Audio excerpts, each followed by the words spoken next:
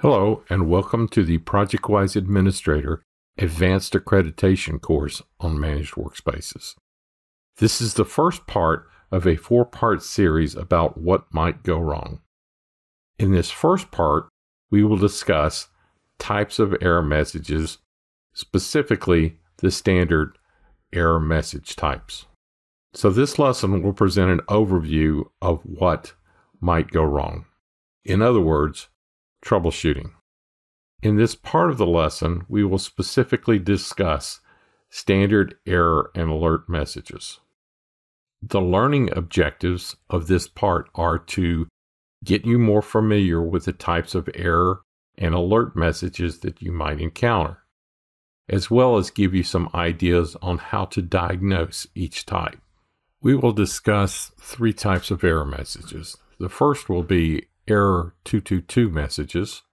We will then look at no workspace, no workset messages. Then we will look at error opening file messages. Let's start with error 222 messages. This could be a syntax error. It could be an intentional verification message, which would be in the case of something like a proactive error checking. Or it could be something like insufficient information. We can see examples of these two types here. So let's start with invalid syntax. First thing you'll want to do is read the message very carefully. There's a line in here that says, check your program association. That's probably not correct. But what you will see is the message that says, fail to generate managed workspace configuration file. That is valid.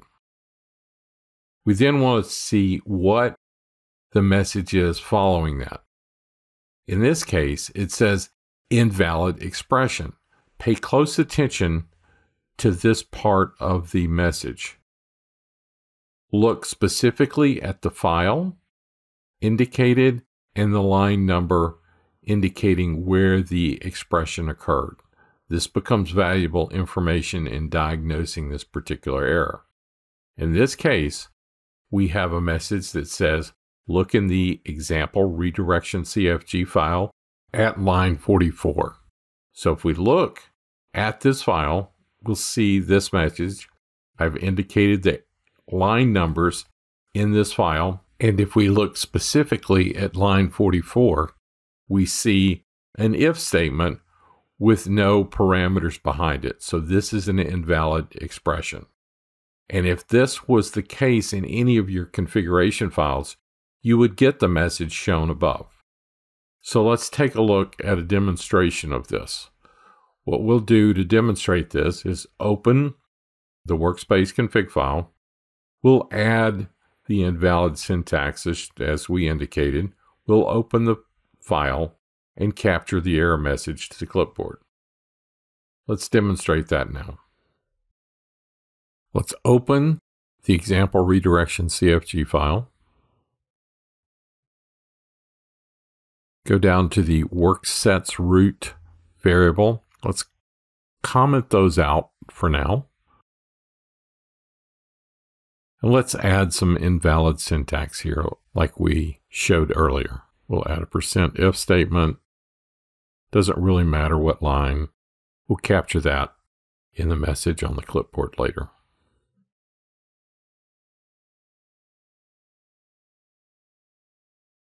So now that we've got the file edited and checked in, let's open our file.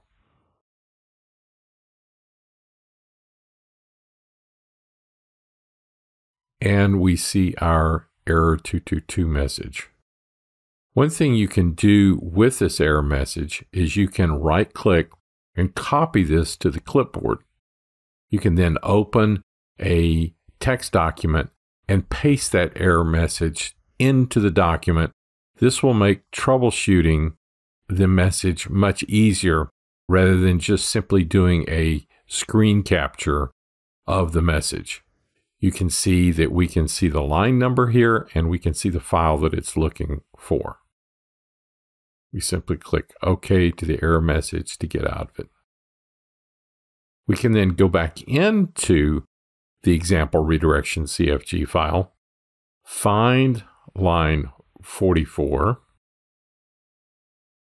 in the Notepad document and see that, yes, that was indeed our syntax. Let's now clean that up, save this file, recomment these lines back in, and let's save the file.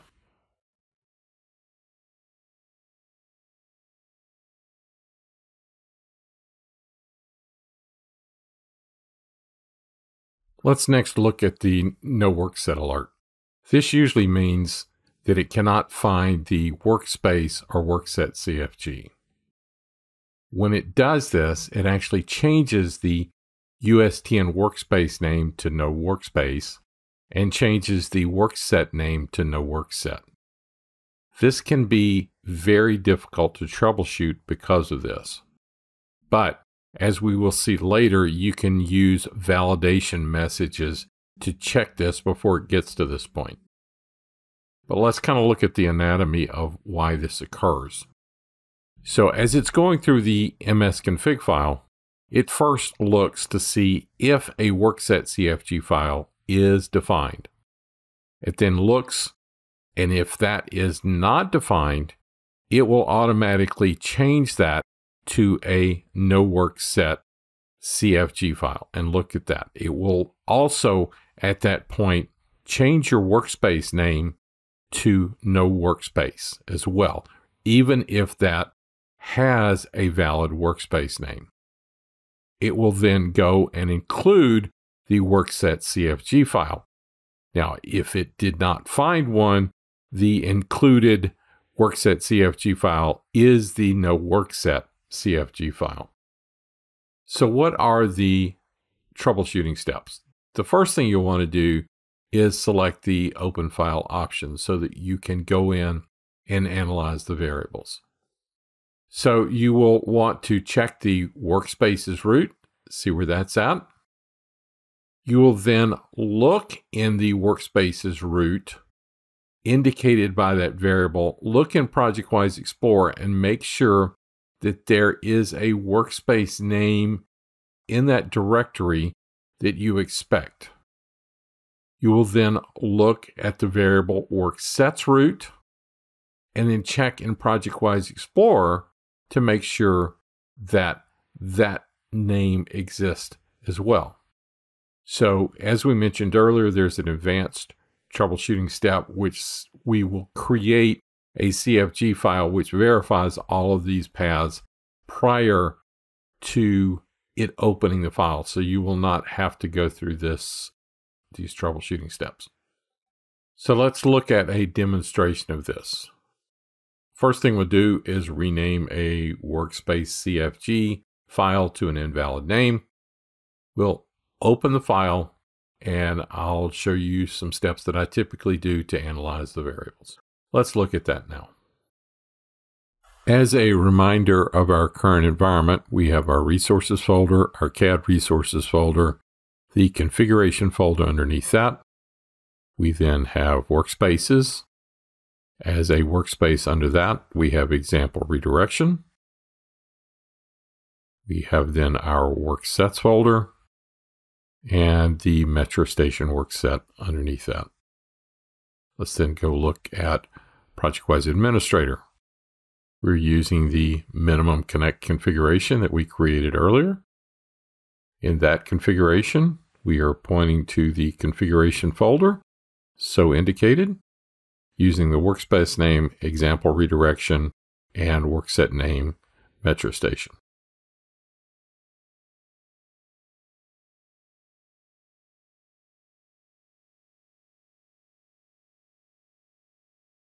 We're going to rename example redirection by placing an X in front of the name to make it invalid.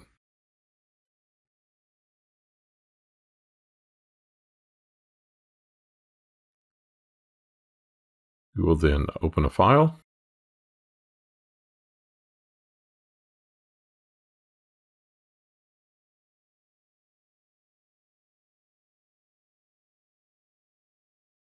We are now prompted with the no workset alert. Let's click open as we indicated earlier so that we can check our variables. We see that the icon in the lower right indicates that there is no active work set. So let's actually go into Settings, Configuration Variables, and check a few variables. First variables we will check will be our workspace variables. So I type in workspace, then I check workspace as root. That looks valid. I then check name, and that shows that there is no name, nor does there happen to be a workspace CFG file defined, nor workspace root. I click OK to that, seeing that that is all invalid. Let's click exit out of that.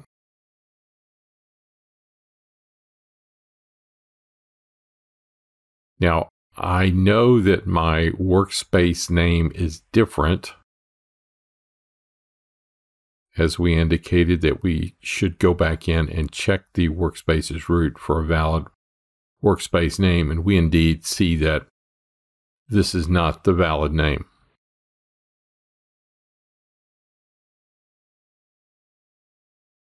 Let's talk about a couple of variables which are unique to the ProjectWise environment. These are USTN workspaces list and USTN worksets list. These were introduced for performance reasons, specifically so that ProjectWise does not need to create all the DGNWS files in the worksets root folder. This was introduced in a 03.3x build. These variables directly equate to the USTN workspace CFG and USTN workset CFG variables. With that background, let's look at the error opening file message. This message is directly related to the resolution of those two variables. If those variables are not assigned correctly, you may get the error opening file message. So this is similar to the no workspace, no workset message in that it does not find a workspace and workset CFG file, and therefore does not then assign those two variables correctly. So the troubleshooting of this message is to make sure that your workset and your workspace CFG resolve correctly. If after checking this and your problem is still not resolved, you may actually need to call Bentley support on this issue. So in summary of the learning objectives for part 1, we reviewed the different types of error messages, and we presented ideas on how to diagnose each type.